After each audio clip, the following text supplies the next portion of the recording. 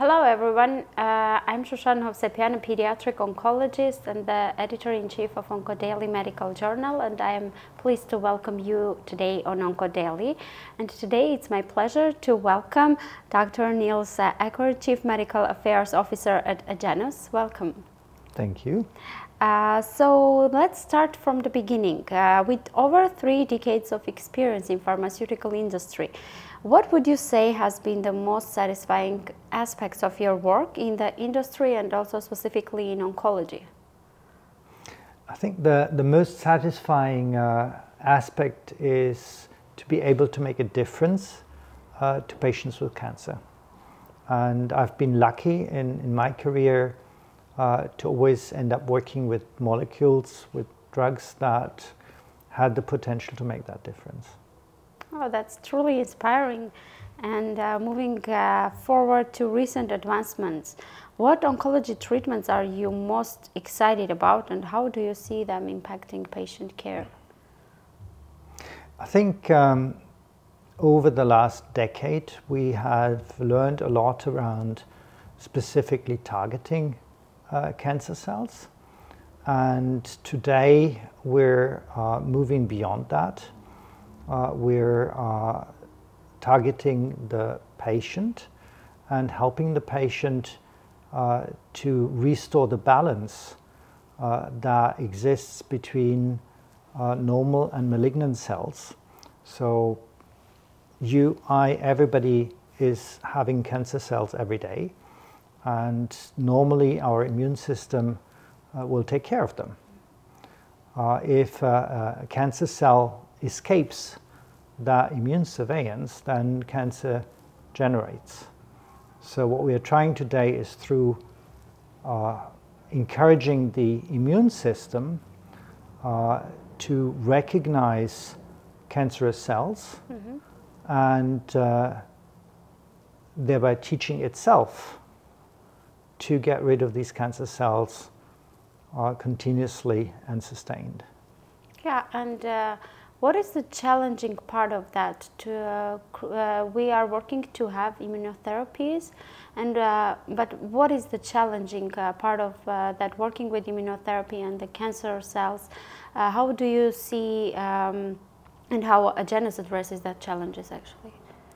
So about 15 years ago, immuno-oncology has started, and it has been a true revolution to medicine as we understand it today. However, it was restricted to patients that had tumors that were shouting loudly, "We're here."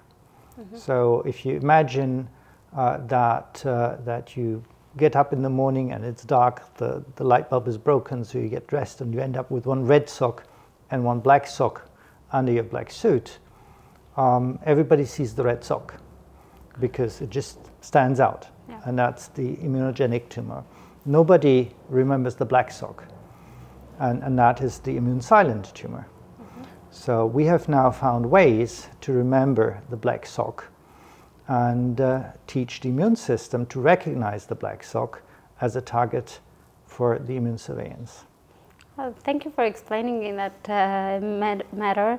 I think it's very important to understand. Also, usually in our daily life, we encounter a lot of things that can be used also in oncology as an example, as an explanation. And building on that, what trends do you foresee shaping the future of oncology treatment?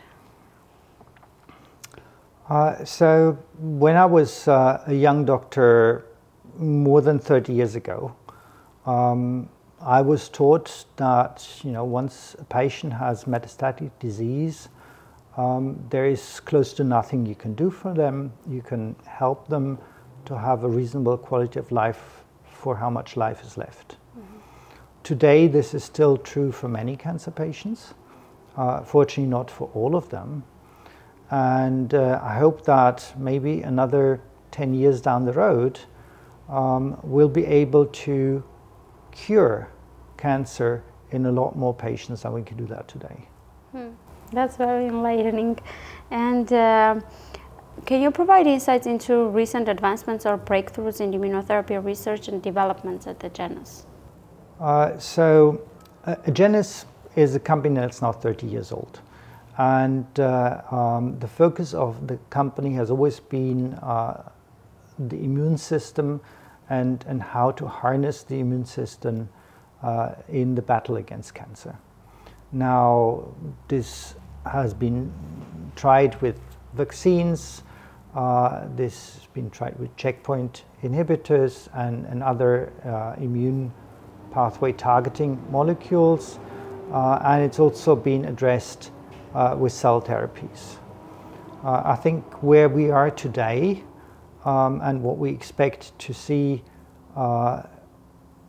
in the coming year or so is to bring an innovative dual checkpoint blockade to patients. It is early, so we have to be measured in how we describe it. But we have, and this was what attracted me to join Agenus, we have a phase 1 study, which is a study in patients that had prior multiple treatments. Someone who's got no other options is a patient that signs up for a phase 1 study. And in those patients, the combination of those two molecules has actually resulted in efficacy in 9 different indications. And that is, although it is small numbers, it is very powerful. It shows the strength of this approach, and it shows that the concept of targeting the patient, having the patient, irrespective of the tumor, is the right way to go forwards. I see. Thank you for explaining that. And moving from oncology into your personal experience, how you decided to become an oncologist? So I think it was my fate, if you so wish. When I was a lot younger and I had to decide what profession to pick. I had an opportunity to go to university to study medicine, and I had a second opportunity pretty much at the same time to join what today you would call an IT company, to start developing information technology, communications, these things that today are all part of our daily life. And what I did is I decided to go and volunteer in a hospital for a couple of weeks. And this is where I think I was first confronted consciously with cancer patients. And this is where my journey started. I decided that I want to study medicine. During my studies, I worked in hospitals, and somehow I always was drawn towards the cancer departments, the oncology departments, and way back, it was really a situation that we didn't have a lot to offer for these patients. Many people just turned a blind eye or a cold shoulder towards these patients because it was so desperate. You didn't really know what to tell them. And I thought, there is a need to make this different. And even when I started my career as a doctor, we didn't have the modern tools in oncology, but still we could help people to live with their disease and have a good quality of life for whatever time was left. And this was what has kept going in my life till today. Yeah, that's very motivational. And the last question on a related note, what is your advice to young oncologists? I think, oncology is a fascinating part of medicine. And oncology is science and art at the same time. But my biggest advice is that people need to be honest with themselves. Not everybody is made to be a good oncologist. There is a lot of suffering that we have to accept and endure. We'll have people's fate touching us every day, and that is going to be part of your life if you choose that part of medicine as your profession. If you're a gynecologist, you help bringing babies to the world every day. That is a completely different story. That is joyful, that is bright. Yeah. In oncology, you're confronted with people dying, and it is very hard. So, with all the ambition to, make a difference and help patients and bring science forwards,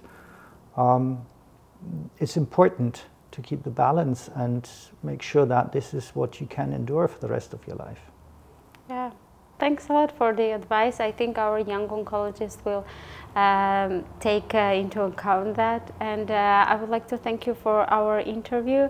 Thank you for accepting our invitation. Thank you for having me. It was our pleasure. Don't forget to like, comment, share, and subscribe to OncoDaily on YouTube. Hit the bell icon to stay updated.